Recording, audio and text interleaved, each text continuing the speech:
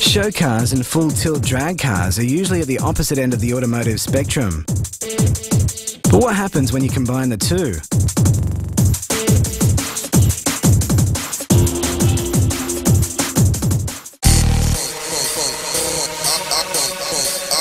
The vehicle itself was, from the ground up, going to be exactly what it is today.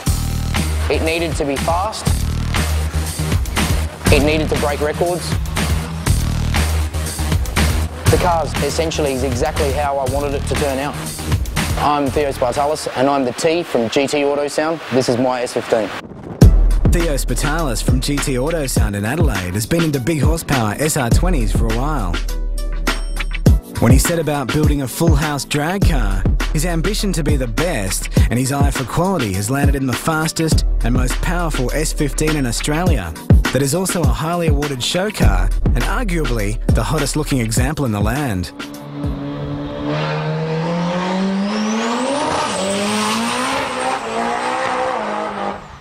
I travelled to Japan, I sort of saw drift in its infancy, and also drag racing at that time was actually a lot bigger in Japan. My first intention was to, maybe we could beat the Japanese at their own sport.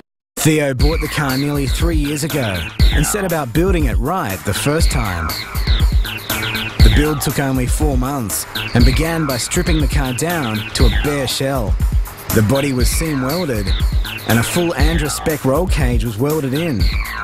The rear parcel shelf was totally modified and strengthened. Stripping it out and basically working out exactly what to do with it was, I suppose, a bit of a pain. I bare metaled it, we seam welded it, but I also wanted to go a little bit further. I wanted to look at things like aerodynamics that often are overlooked with Japanese cars because they generally aren't very good and not very stable. Thus, the rear firewall, the flat floor, the rear under tray. The car is not only safe, but incredibly strong and rigid.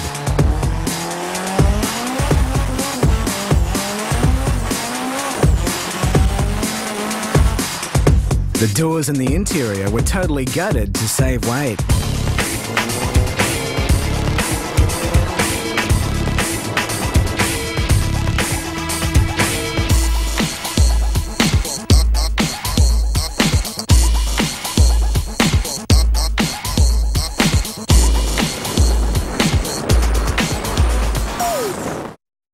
Wide body guards were then fitted to the car along with a Sea West body kit before it was resprayed in Bayside blue. It was probably a little bit more difficult than the standard arrangement of putting the body kit on because I wanted it moulded in so that it was actually seamless. That in itself posed a bit of a problem because people didn't quite know whether it was going to crack off or do everything else. So I sort of said to myself, well look, I really want it that way.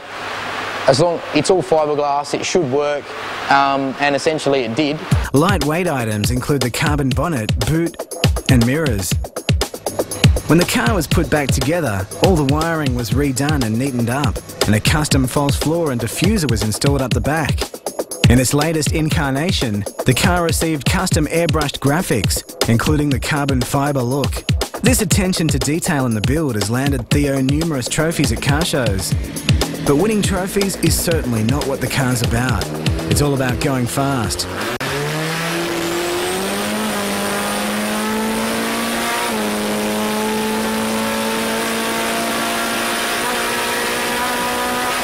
It's currently Australia's quickest S15 with a 9.23 second quarter mile at 148.5 miles per hour.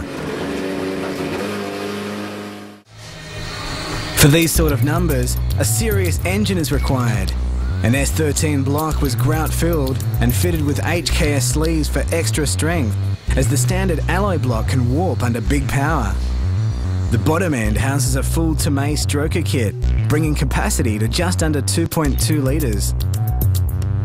The head's been CNC ported and filled with everything from the Tomei catalogue, including the high-lift 280-degree camshafts.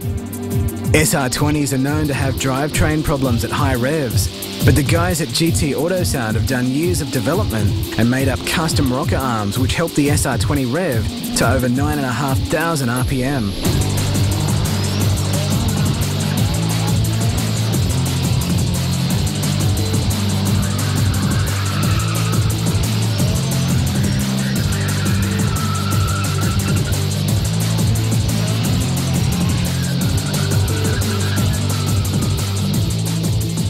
I walked into HKS Kyushu with one of our guides, and he sort of said, I looked at one of their cars and it did a 10.4 second pass, which was HKS Kyushu's T51 powered S14.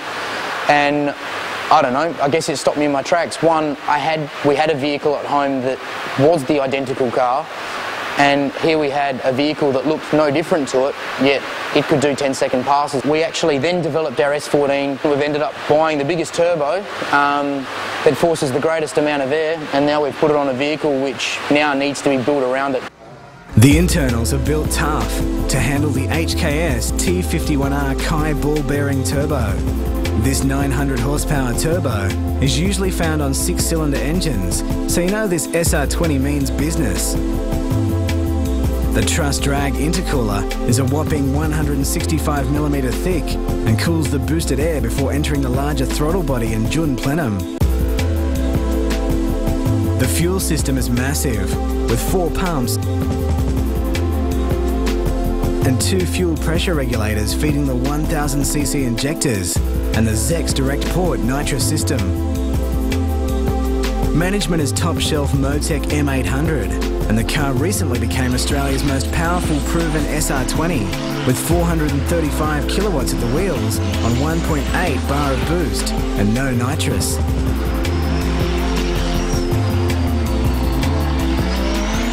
The highest I've seen on my vehicle was 480 real kilowatt through the auto. I guess when we race, we're sort of seeing something in the vicinity of 550 real kilowatt to 600. I honestly think that at the crank at the moment, this vehicle, when we do race, is somewhere in the vicinity of around 850 to 900 horsepower. I honestly think that later with a better tune-up and more nitrous, we could see anything as high as 1100 horsepower out of this. I want to see this engine more than anything brake purely on power, and we haven't seen that yet, so I think our potential is still up there. So until that happens, we'll keep turning it up. The car's seen over 500 kilowatts with over 2 bar, but at this stage the nitrous has never been used on a dyno, only at the track.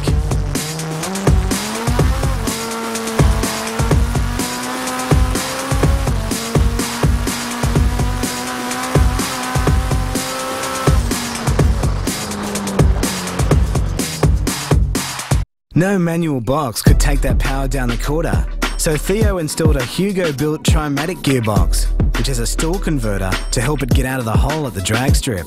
The rear end is all GTR spec with an OS Geiken diff. The brakes are super exotic carbon fibre items with strange rotors and pads front and rear.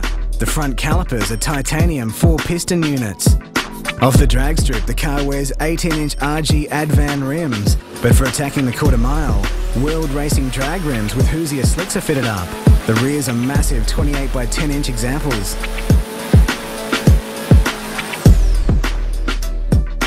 With all the right gear in the car and some quick numbers under its belt, Theo has only one goal: to go faster. We've developed, I think, something that could be a formula for a very, very fast car, and definitely something that will hold quite a few more records.